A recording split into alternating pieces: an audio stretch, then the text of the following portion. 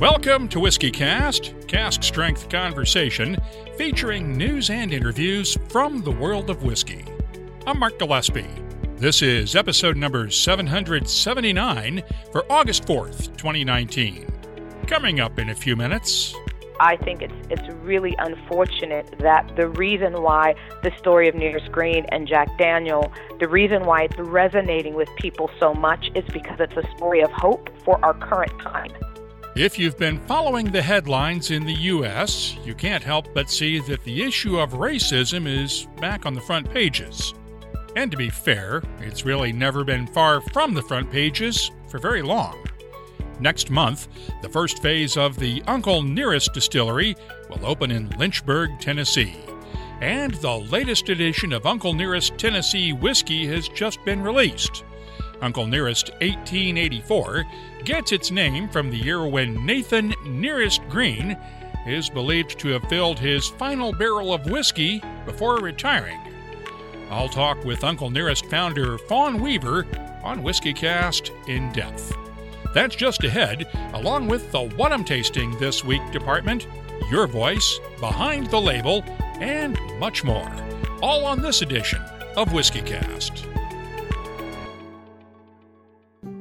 WhiskyCast, brought to you by Redbreast, the definitive single pot still Irish whiskey. Those in the know Redbreast. From far beyond the wall comes a whiskey for those who face the oncoming storm and never stop walking. Winter is here. White Walker by Johnny Walker. White Walker by Johnny Walker. Blended Scotch whiskey, 41.7% alcohol by volume. Imported by Diageo North America, Norwalk, Connecticut. Please drink responsibly.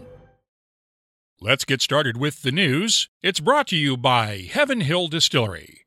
We'll start off with Brexit, where new British Prime Minister Boris Johnson's insistence on exiting the European Union October 31st, whether there's a deal in place or not, has Ireland's whiskey industry even more nervous than before. Johnson insists on scrapping the so-called backstop designed to prevent a hard border between Ireland and Northern Ireland as part of any new negotiations with the European Union. That would likely mean the reimposition of border checks, with not just an impact on cargo shipments, but also delays for tourists crossing the border. Since the UK is Ireland's largest source of visitors, that could mean cuts in tourism. Rosemary Garth of Irish Distillers is the chair of the Drinks Industry Group of Ireland and told reporters that a large-scale reduction in visitor numbers from the UK would have a recession-type impact on Ireland's drinks and hospitality business. The group is calling on Ireland's government to lower excise taxes on alcohol in the 2020 budget to help businesses cope with the impact of a no-deal Brexit. On the business side, it's too early to say whether this is just a one-off occurrence or the proverbial canary in the coal mine when it comes to a potential bubble in the whiskey business. Shares of MGP Ingredients took a sharp tumble this week after the Kansas-based company reported a sharp drop in sales of aged whiskey during the past quarter. It's the largest supplier of bulk whiskey in the U.S., and CEO Gus Griffin acknowledged that MGP might have problems making its projections for sales of aged whiskey through the end of the year. Griffin told analysts that the company has been holding the line on prices, but sales volumes are down because some customers have been having problems putting together enough capital to make larger purchases. MGP's sales of new make spirit showed slight gains during the quarter, but the concerns still sent MGP shares down by 26% Wednesday after the announcement. They made up some of those losses by the end of the week, but still ended the week down 12.5%.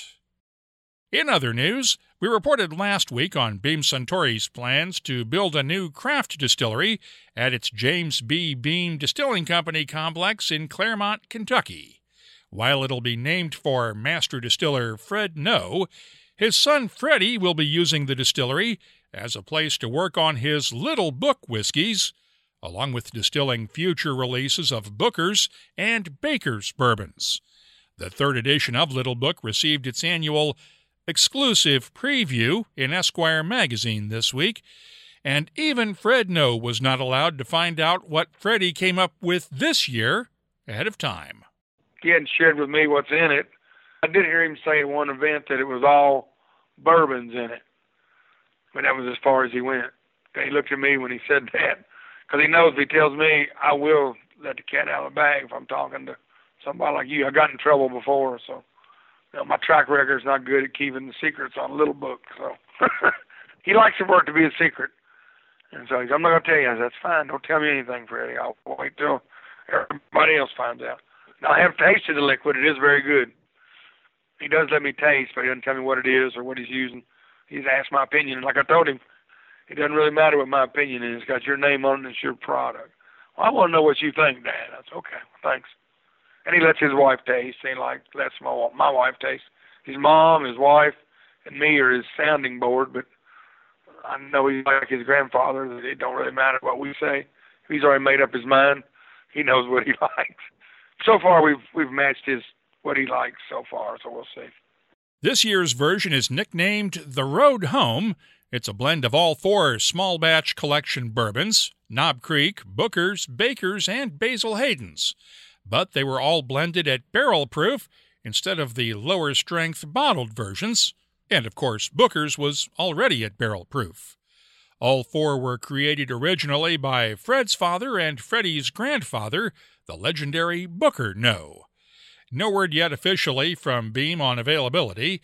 It's expected to sell for around $125 a bottle. Gordon and MacPhail has unveiled its latest private collection releases. There's a 53-year-old Longmorn single cask that was filled back in 1966, along with 2 whiskeys from long-closed distilleries, a 1982 St. Magdalene and a 1969 Dallas Dew. The Longmorn and Dallas Dew whiskeys have a UK recommended retail price of £6,950 each. That's around $8,450 at current exchange rates, while the St. Magdalene will sell for £1,000. That's about $1,215. Diageo is releasing a special Oban limited edition that will only be available at the distillery. Old Teddy honors the 3 generations of the McLean family that have been working at the distillery since 1953. Old Teddy McLean was a first-generation master distiller. His son, Young Teddy, came on board in 1985, and Derek McLean joined the team 2 years ago. It's priced at £150 a bottle at the Oban gift shop. Ireland's Clonakilty Distillery has given its flagship single-batch whiskey a new name. It's now being referred to as Clonakilty Single-Batch Double Oak Finish. No change in the whiskey, which starts out in ex-bourbon casks. It's then finished in a combination of virgin American oak and specially shaved, toasted, and recharred European oak red wine casks. It's on sale in Ireland, Europe, and the U.S. Meanwhile, Teeling Whiskey Company in Dublin is out with a new distillery-exclusive Irish whiskey that's finished in Chinkapin virgin white oak casks. It's on sale at the Teeling gift shop for €60. That's around $67 at current exchange rates. Washington, D.C.'s Joseph A. Magnus & Company has released its latest batch of cigar blend bourbon. As with the previous batches, batch number 14 is finished in Armagnac casks under the supervision of master blender Nancy Fraley. And finally, last month we reported on what has become known as the Missouri Bourbon Law, legislation that sets out the standards for what can legally be called a Missouri bourbon. The other night in Washington, I found out the backstory behind that new law. It's the brainchild of Don Gosen, who owns the Copper Mule Distillery in Hermann, Missouri. A couple of years ago, I had been in the brewing business for about 25 years, and I was kind of switching over to the distilled spirits industry. And as I started to look more and more into what distilled spirits had to offer, what Missouri had to offer, I bourbon's always been my favorite, and I started formulating this idea, you got Kentucky bourbon, you got Tennessee whiskey, why not Missouri bourbon? We make the best barrels in the world, we got some of the greatest corn in the world, and we've got everything we need, we got the raw materials, we can do it all right here. And so I put together the Missouri Bourbon Bill, wrote the language for it, passed it along to a friend of mine who was in the Missouri House at that time. He filed the bill, and everybody hated it. And part of the thing was, no one really understood what the purpose of it was. They felt it was going to be restrictive and maybe keep them from making certain products, and so it went nowhere the first year.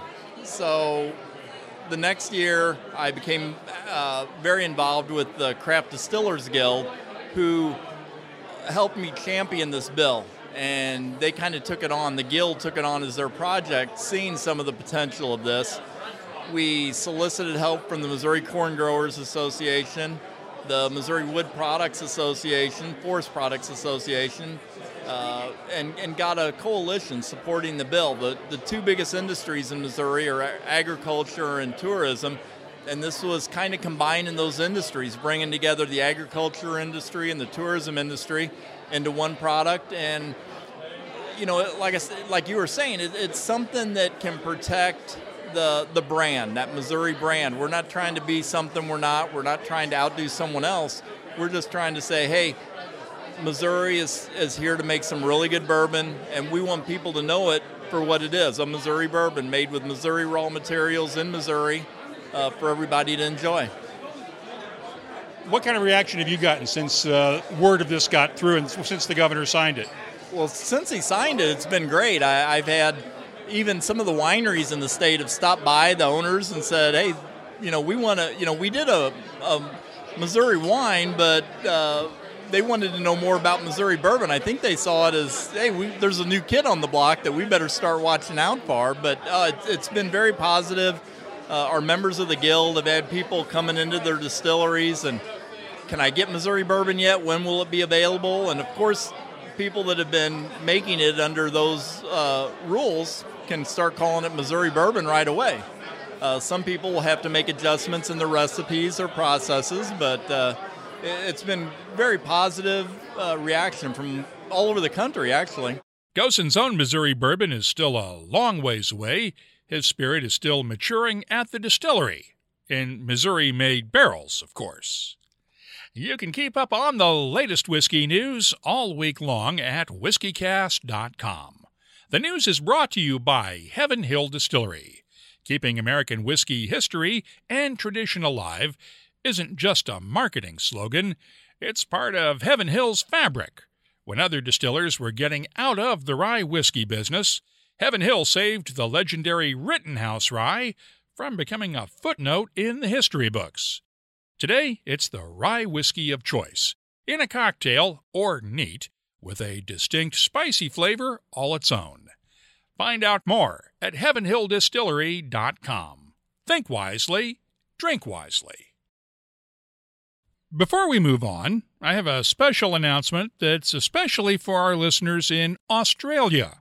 I'm heading your way soon. I don't usually announce my travel plans ahead of time unless I'm going to be at a whiskey festival or another public event. But I've been invited to visit Australia later this month as part of a Starward Distillery press trip. And they've agreed to carve out some time on the agenda so that we can have a meetup or two with listeners while I'm there. Now, the agenda is still in flux, but I know that I'll be at the Tasmanian Whiskey Week Spirits Showcase event in Hobart on Saturday, August 17th, and I'm hoping to have some time in Melbourne and Sydney during that following week before I head home.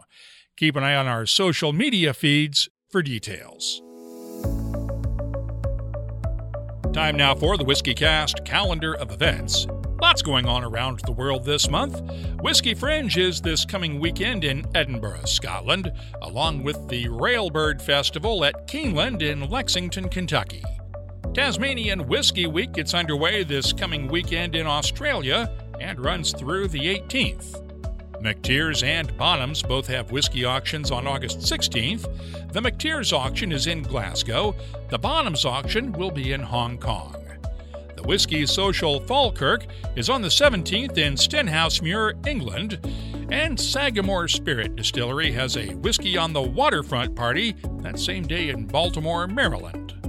Westport Whiskey and Wine in Louisville, Kentucky hosts Jim Rutledge for a Cream of Kentucky bourbon tasting on the 22nd. That's just ahead of the Bourbon Women's Annual Symposium Conference, the 23rd through the 25th at the Seelbach Hilton in Louisville.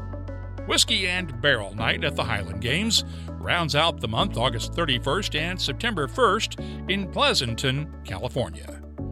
Right now, we have 214 different events on the searchable calendar at whiskycast.com. If you have a whiskey festival, a tasting, or any other whiskey-related event coming up, just use the contact form at our website to let us know about it, and we'll be glad to add it to the list.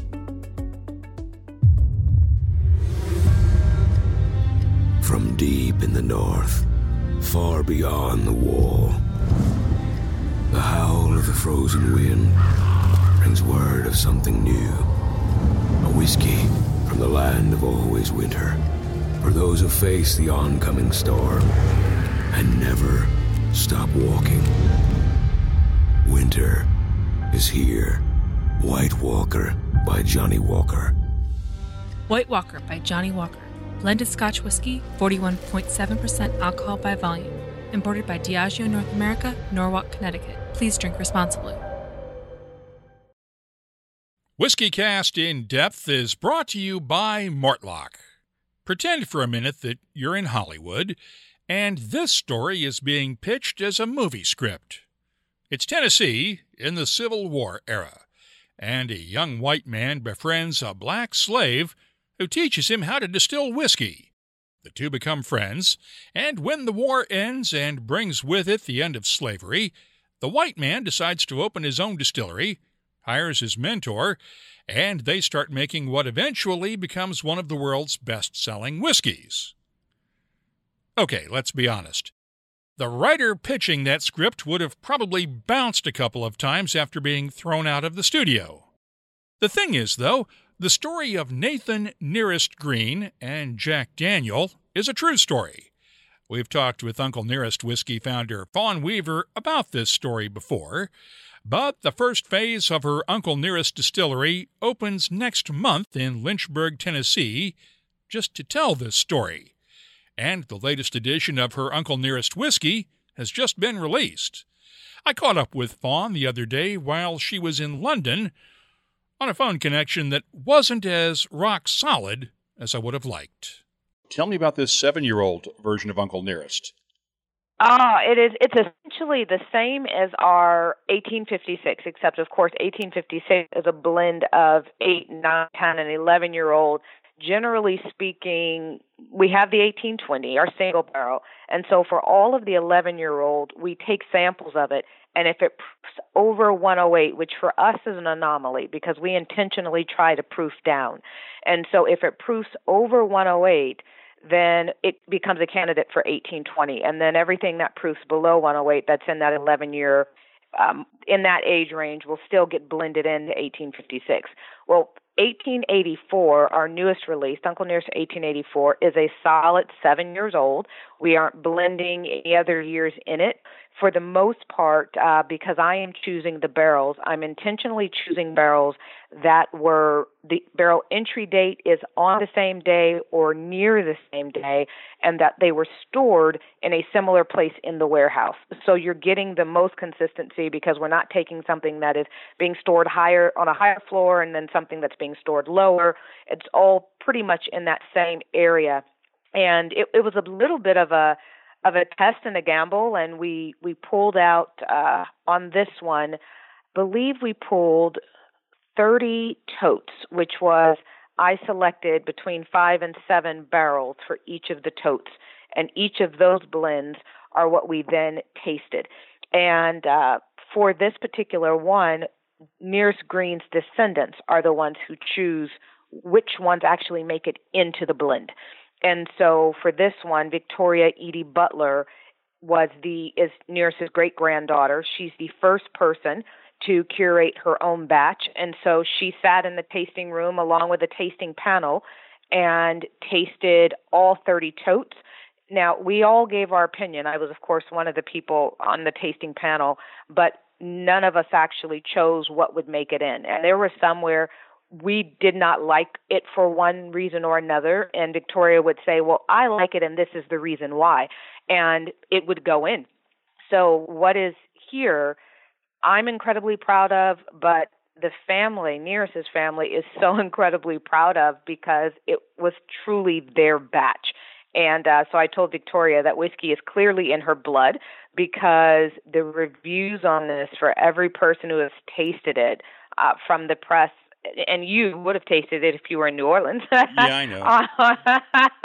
But everyone else that was in New Orleans on the press side of it that tasted it, hands down, everyone just had really remarkable things to say about both the nose, the palate, the mouthfeel, everything about it, I would say is spot on. Now, explain the significance of the dates and the years in these. Yeah, so every single label has a year that is associated with it. The 1820 is the year that we believe that Nearest was born. Now, we have to remember that he was born into slavery more likely than not. We have no birth certificate for him, and so we don't really know. In 1880, the census taker essentially would have looked at him and guessed his age, because Nearest would not have known. At that time, we weren't exactly counting the days of living, right? So we weren't counting how many years we were. So that census taker in 1880 looked at him and said, he's 60 years old, and that's what he wrote down. And so that is the 1820. 1856 is the year that we believe that Nearest helped to perfect the Lincoln County process. And the reason why I say that is the Lincoln County process, that mellowing or filtering of whiskey through sugar maple charcoal, which is a requirement of Tennessee whiskey, did not begin in Tennessee, and it didn't begin in Lincoln County. You see it in Kentucky first, and then you see it in Robertson County and some other areas in Tennessee before it ever makes it to Lincoln County. But when you see it in other places, what they were utilizing is completely different than what Nearest ended up using, what he ended up teaching Jack Daniel, and what they continue to use to this day. And so that process, the reason why we say 1856 is when you look at the biography of Jack Daniel, what the biographer has as his age in going to live at that farm where Nearest was the master distiller, and what Dan Call, the person who was renting Nearest, I guess you would say, he didn't own him, but Nearest was on his property, was his master distiller, and he was a slave. So however that worked, when Jack arrived there somewhere around 1856, Nearest was already the master distiller, so he had already perfected the craft by that time. And so that is the reason why we use 1856. And then 1884 is the last year that we believe that Nearest put his own whiskey into barrels. And the reason is that's the year we believe that he retired. His boys, who continued on in the family tradition of making whiskey, went with Mr. Jack Daniel to his new location, which is where he now currently, the namesake of him, resides. And that happened in 1885. So that is why we have 1884 as the last year that we believe that Nearest put his own whiskey into barrels. And that's when he was working for Jack Daniel, or with Jack Daniel. He was working for him. Mind you, he was his master distiller, so he was working for him. But essentially, he was working with Jack Daniel as they were more colleagues, the way instead of really a boss-employee relationship of the time, really, right? Absolutely. I mean, all of my employees are colleagues of mine, but they still work for me, even if I don't treat them as such. And so right. I think it was a very similar type of relationship. Yes. Let's talk about the new distillery, because I hear you're getting ready to open this thing in September finally. We are. Actually, I just saw that the Tennessean had the exclusive on the story, and I just saw that they posted it for their subscribers, so I assume it will release within the next day or so in the paper itself. but we purchased a 270-acre Tennessee walking horse farm at the end of 2017. And we purchased it because Tennessee is essentially known for three things. Our music, so country music, bluegrass, anything that you would find, Memphis type of music, all of that, Tennessee walking horses, and Tennessee whiskey. And so we wanted to bring those three things together. But through the process, ironically, as we began looking into the different inventions of Tennessee, we came across some really interesting things to incorporate as a part of learning the Tennessee heritage. So our Heritage Hall, which actually will not open until Phase 2, which is next summer. What opens this summer is our Phase 1. So that's our tasting room, that's the visitor center, the VIP center, Toppy's bar, which is essentially a small cocktail bar, and our bottling house and horse stables and that kind of stuff. So about 1/4 of the property opens up on September 5th of this year. But the Heritage Hall, which will open up on our Phase 2, that will include all things Tennessee history, meaning anything that our state is incredibly proud of, that we invented, those things that we can kind of put our flag on it and say, this is 100% Tennessee. We have a Heritage Hall that's about 7,000 square feet that we've been working with historians and RJ Agency to really create an experience that folks will not forget. But one of the things that we discovered in uncovering what was invented in Tennessee was miniature golf was invented in Tennessee. So we decided to make that a part of the distillery plans. And so it's not a distillery like you would be accustomed to seeing, where you go in and really the only thing that is there is an ability to taste whiskey and maybe walk around and see some barrels and some bottling. What you're going to see at the Nearest Green Distillery is all those things, of course, but also an ability to play miniature golf, an ability to actually go to our bar or Barrel House Barbecue, which is the most popular barbecue place in Lynchburg and the surrounding areas, and quite frankly, in most of Tennessee, is building out their second location there. And so there's just going to be a lot of things there, the ability to ride Tennessee walking horses and to touch some of the championship Tennessee walking horses that have since retired, but are housed there at the Nearest Green Distillery at Sand Creek Farm. So it's an interesting way to approach distillery experiences. What I wanted was something that my mother and father, who were both teetotalers, something that they could enjoy, and something that someone like me who loves to drink whiskey could also enjoy, but then also something that entire families could come to and everyone have something to do. So where's the distillery part of all this? Are you going to make whiskey out there too, or are you going to keep using the folks that have been making it for you? Oh, no. The distillery portion of it will open with the Phase 2. Okay. And no, we'll have quite a bit because our column still is 24 inches. So we'll be pumping a lot of whiskey out of there. Our rick houses are, I believe we have 5 in the initial plan, but each one holds about 20,000 barrels. So no, whiskey production will be front and center, but that's something that you can find at every distillery across the board. And quite frankly, we all do it very similarly from one to the next. If you're making a great premium whiskey, the steps that you are following are quite similar. And so we wanted to create an experience that took people beyond what they could find at other distilleries. So let me ask you a more sensitive question here. You're talking about in your Heritage Hall exhibiting all the things that Tennessee is proud of. How do you address the issue of slavery? Well, head on. So, yes, we're talking about all the things that we're proud of. The thing that we have to consider is with this particular story, with Nearest Green, what he and his family overcame is remarkable. And so that will absolutely be on display. Now, what they had to go through in order to get there, that's really tough. But here's the thing, and I share this with folks of every race all of the time.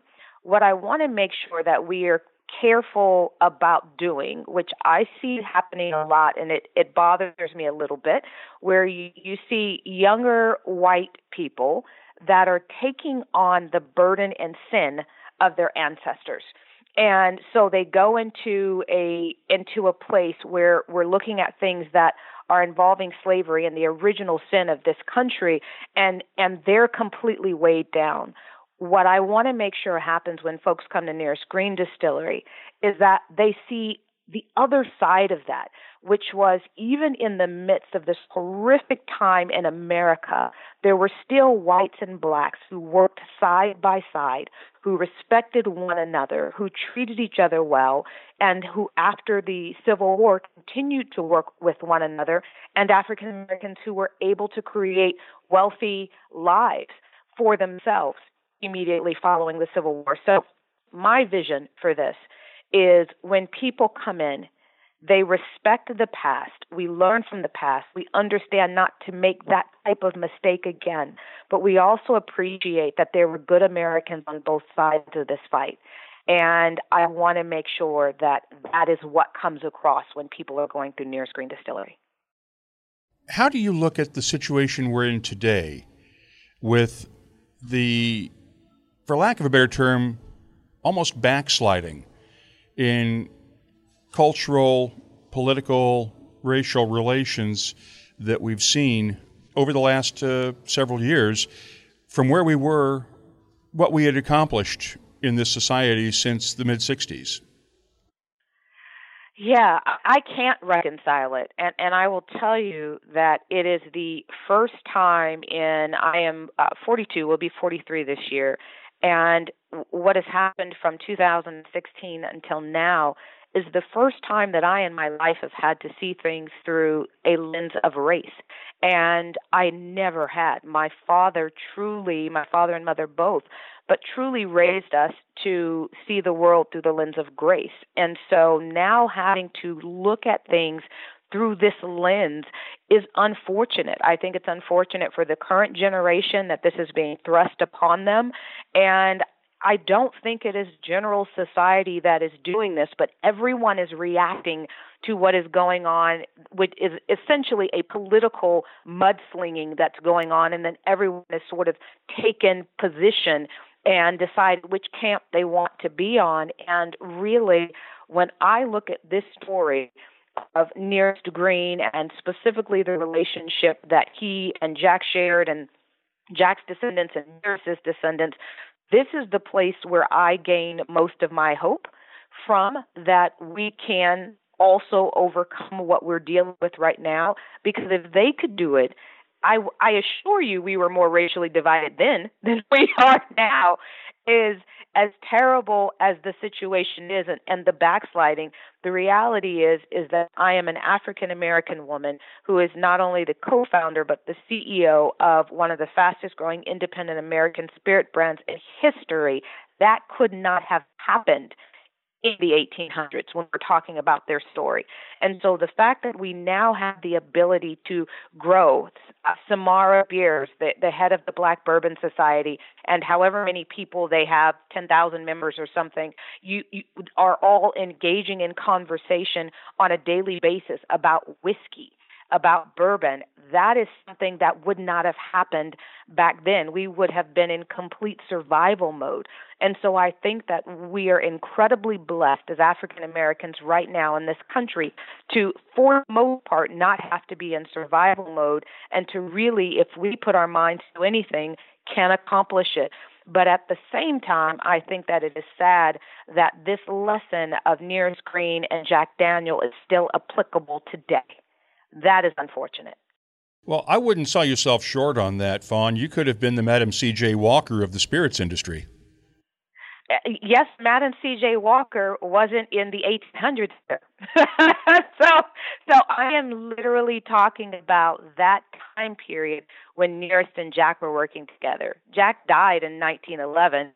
By all accounts, Nearest died before 1900. And so that period of time when they were working together, you do not have these kind of success stories. You absolutely do not.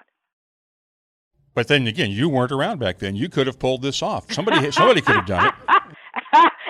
as my husband would say, if I were alive back then, I would have been lynched because I'm too mouthy. Nobody would have put up with me, and I wouldn't have put up with anybody else. So this is a time when I am able to walk into a boardroom and speak my mind to a table of 15 white males and not blink, not think twice about it. That is not something that we had the ability to do back then. And so we have to recognize how far we've come, but at the same time, to your point, I think it's really unfortunate that the reason why the story of Nearest Green and Jack Daniel, the reason why it's resonating with people so much is because it's a story of hope for our current time. And I think you uncovered the story at just the perfect time when it needed to be uncovered. I agree. I think that, we were in the heat of it, actually. So if you think about it, 2016, when I read the article that Clay Risen wrote with the New York Times, we were in the thick of it, of the racial back and forth that has sort of been the catalyst for what we are seeing right now. And so I think the story came out when it came out because it needed to. And that story of hope that I see in this, I actually needed that because it was the first time that I was really looking at this country through a different lens, and what I saw, I didn't like. And it quite frankly was a bit scary. But now every single time I see the fighting and the bickering and all of the racial comments online or anywhere else, I'm always able to circle back to this story and this mission of what we're doing in the name of Nearest Green. I'm able to come back to this to be my watering well, if you will. This is where I come to be refreshed, and I go back out into the world and trust that will all work itself out over time. Thanks to Fawn Weaver of Uncle Nearest Whiskey for joining us on WhiskyCast In-Depth. It's brought to you by Mortlock, whiskey's best-kept secret, hidden away for decades in some of the world's most famous Scotch whiskeys. Comes a single malt inspired by an original for a fortunate few. Discover the entire Mortlock lineup at malts.com. I received a sample of the new Uncle Nearest 1884 Tennessee whiskey this week, so let's start off the What I'm Tasting This Week department with it. As we heard earlier, it's 7 years old and bottled at 46.5% ABV. The nose is warm and sweet with notes of honey, molasses, pipe tobacco, maple syrup, and vanilla. The taste starts off sweet and smooth with honey and maple syrup notes, followed by a mild burst of black pepper and allspice, while pipe tobacco and charred oak notes linger in the background. The finish is long, smooth, and gentle with just a hint of spice. It's a solid sipping whiskey, and I'm scoring the Uncle Nearest 1884 Tennessee whiskey a 92. Now, you can't tell the Nearest Green story without talking about Jack Daniel, so let's look at the new Tennessee Tasters Selection release from Jack Daniel's. The barrel-proof rye is bottled at 63.8% ABV. The nose has soft baking spices, honey, a hint of maple, toasted oak, and a touch of rye bread baking in the oven. The taste is thick, chewy, and peppery with clove, cinnamon, and allspice notes, balanced by honey, a hint of molasses, brown sugar, and hints of dried fruits that come out as the spices fade. Water boosts the sweetness in the background, while not taking anything away from the spices, and the finish is dry and slightly oaky with just a touch of spice.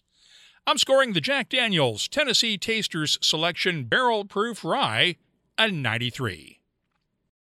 The other night I had the chance to taste the new Kentucky Peerless Bourbon at its New York City debut. This one was released in Louisville at the end of June. It's a 4-year-old bourbon bottled at 54.55% ABV or 109.1 proof.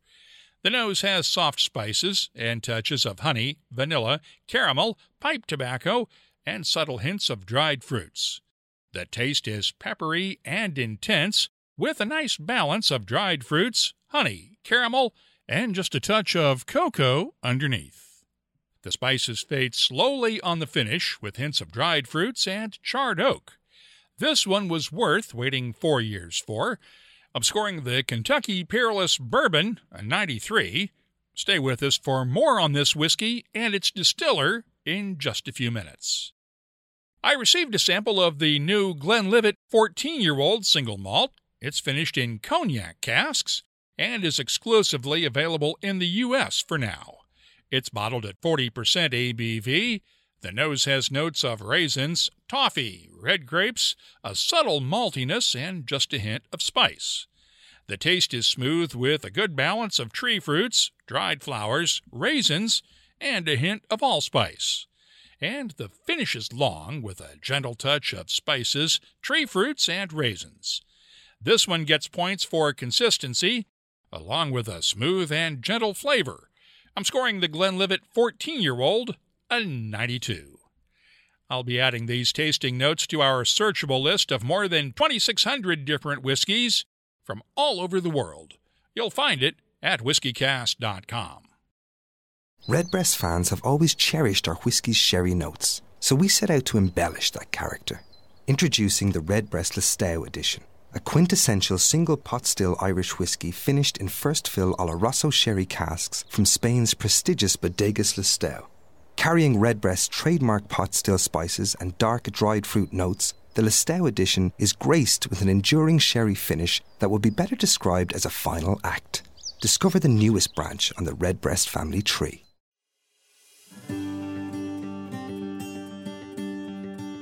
Pour yourself a bourbon and settle into a good story. Heaven Hill's Backroom Stories, told by those who've rarely shared before just how they shape the spirit and how the spirit shapes them. All the barrels are aging here. A lot of the airflow through the warehouse like this, when you open the door, all that goodness hits you in the face. And, it's something you never forget. Download and listen to the new podcast, Tales from the Hill, from Heaven Hill Distillery. Season 1 is available now on Apple Podcasts, Google Podcasts, Spotify, or wherever you get your podcasts. Let's open up the inbox now for your voice, brought to you by Lot 40. If you're a bourbon collector on Facebook, you've probably heard by now that Facebook is cracking down on the use of its platform for whiskey selling and trading, and has closed down many of the whiskey groups where illegal sales had been taking place for years. Keep in mind that, at least in the U.S., it is illegal in every state for individuals to sell alcohol without a liquor license, and that includes collectors trading rare bottles. There are a few exceptions, such as Kentucky's relatively new law that allows people to sell vintage bottles from their collections to a licensed bar or retailer, and some states do allow individuals to sell old bottles through a licensed auction house. While we have not had many cases of people trying to trade or sell whiskeys through the WhiskyCast Facebook page, I posted a note on our page this week just to remind everyone that the page is not to be used for selling or trading whiskeys. We just want to make sure we're playing by Facebook's rules and, of course, the law. As you might expect, though, we did get some feedback on this. David McEldowney had this comment: "It would be nice to see some good online auction sites in the U.S., like Scotch Whisky Auctions in Glasgow. The auction sites in the U.S. charge way too much comparatively. I've not sold through Facebook, but I can see why the lack of good options in the U.S. send people in that direction." And Kevin Hogan posted this comment from Europe: "Wow, so what do collectors do? This is just one more reason making me happy that I left for Europe 27 years ago. It has become a long list." Well, this is another one of those cases where the market is evolving faster than the laws that regulate it. It has not been legal for individuals to sell liquor without a license since at least the end of Prohibition. But remember, those laws were written to keep people from opening up after-hours bars and things like that. Keep in mind that the collector's market for whiskeys is a relatively new phenomenon, and laws are changing slowly to accommodate it. The biggest example is that law passed a couple of years ago in Kentucky that allows individuals to sell old, unopened bottles to licensed bars or retailers. States like New York have allowed wine auctions in the past, and they're now allowing auction houses to handle spirits as well. But with each state allowed to set its own policies on alcohol sales, I don't think you're going to see a large-scale online auction site open up in the U.S. anytime soon. It's not just whiskeys, though. Adam Keel has worked in several breweries, and he shared his thoughts with us. Here's what he had to say. It's rampant and out in the open, really bad in the beer world. The secondary market is getting out of control in craft beer, and as professional brewers, we aren't big fans of seeing our beer that might be sold for $15 for a bottle and it bringing in $100 or more through this relatively new black market. It's a huge complaint many beer lovers and breweries have with some of the breweries that are highly coveted that are raising prices higher and higher to take more of a cut out of that market. It's starting to price out many beer lovers, though. Same what happened to wine and spirits years before. That's one of the things I hate about my love for whiskey now is that I'm priced out of most of the stuff I want to try now. Especially U.S.-made whiskeys that once would cost $30 are now $70 or more. As soon as a strong recession or depression happens again, it's going to kill the industry, except for those that didn't jump on the pricing train or those that don't hold out with that pricing model. Adam, thank you for sharing that. And if you have something you'd like to share with whiskey lovers around the world, you can always get in touch with us on Twitter, Facebook, or Instagram at WhiskyCast. Our email address is comments@whiskycast.com. Your Voice is presented by Lot 40, Canada's award-winning 100% pot still rye whiskey. Lot 40, unapologetically Canadian. Please drink responsibly. Let's close out the show now with Behind the Label, our look at the science, history, and other stuff that make whiskey unique. It's brought to you by Writer's Tears. I shared my tasting notes for the new Kentucky Peerless Bourbon just a few minutes ago, and I had the chance to talk with the distiller who made it the other night. It's actually the first bourbon Caleb Kilburn has brought to the market. He was coming out of college several years ago when the Taylor family decided to get back into distilling, almost a century after the original Peerless Distillery closed in 1917 at the start of World War I.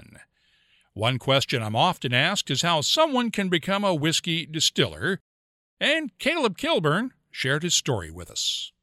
Corky Taylor, along with his son Carson Taylor, opened the distillery 98 years after the original distillery shut down.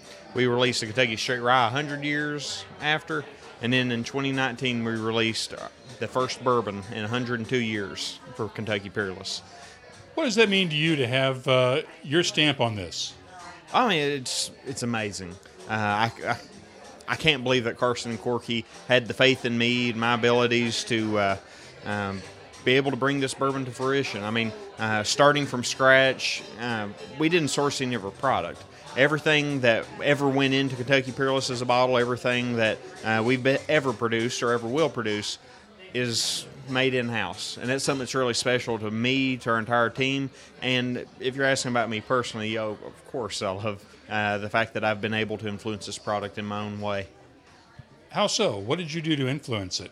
Well, when you talk about the setup Kentucky Peerless, I was able to set up the equipment, the process, the piping, mechanical systems, the control logic, how everything from grain up until the point where we're bottling, everything as far as a process, from equipment, from really anything in between, I've been able to set up. When you talk about the mash bills, when you talk about the way we distill it, the way we mature it, at which point it's mature, and the fact that we go in to the process using sweet mash, the fact that what comes out on the far end is left at barrel strength, non-chill filtered. All those are factors that I was able to help shape. And what's your background? Where were you before you wound up with these boys? So I grew up on a dairy farm in eastern Kentucky. It's where I learned all my sanitary process, mechanical systems, piping, all that growing up. I went to college at Morehead State University. I started going out shadowing different cookers, distillers, anybody who would take time to let me shadow them. At that point, I was able to work my way under a few people's wings. These people became my mentors. And actually, before I even graduated from college, they it was kind of an arranged marriage. They knew that Carson Corky needed someone at kind of the helm of production who is capable of bringing grain all the way up to bourbon and rye. They knew that I had a lot of potential but no particular direction to go. It was just a marriage made in heaven. So my mentors introduced me to Carson Corky actually before I even graduated. I came on board, I started helping finish the demolition of the building, helped with construction, installation of all the equipment. And like I said, it was a stepwise process, starting with construction and this process engagement. The controls, the logic, everything, every piece along the way I was able to install or work or play a role in. And what did you get your degree in? I am a chemist. I have a chemistry degree with an integrated sciences minor, which is basically a fancy way of saying early on in my college career, I didn't know whether I wanted to do physics leading to engineering, biology leading to some sort of my research, or chemistry leading to God knows what. But I actually was pursuing all three as if I could major in any one of them. And that's why if I actually look through and look at my transcript, instead of having fun electives, my electives were in things like DC circuitry and statistics and things like that. But in hindsight, those actually really helped me as far as preparation to become a distiller. When I talk about that DC circuitry, for instance, I needed a lot of that information to be able to aptly wire the control units and actually go in and understand how delta values worked and things of that nature. So you're not overeducated at all, right? No, absolutely. The bulk of the relevant knowledge that I use on a daily basis comes from my upbringing on the dairy farm and from learning from people within the industry. So I don't believe there's anything overeducated about that. Now, who were your mentors? Let's give them some credit here. Okay, so first is going to be, we'll go with Pete Kamer, who's a retired distillery engineer out of Barton Brands, Rob Sherman, who's the president of Wyndham Copper and Brass Works, Randy Alexander, who is he's a former head of maintenance for Jim Beam, who is now operating as a consultant also. So Pete and Randy are consultants helping build and train new distillers and design new processes, and Rob is the one who makes the equipment. The Wyndham Copper and Brass Works, they are it's just amazing. They're the equivalent of Apple for the steel world, but even a little more dominant. And there's really a lot of opportunities out here for a young person who wants to get into this industry, isn't there? Well, the craft distilling industry is really kind of following the way that craft breweries went.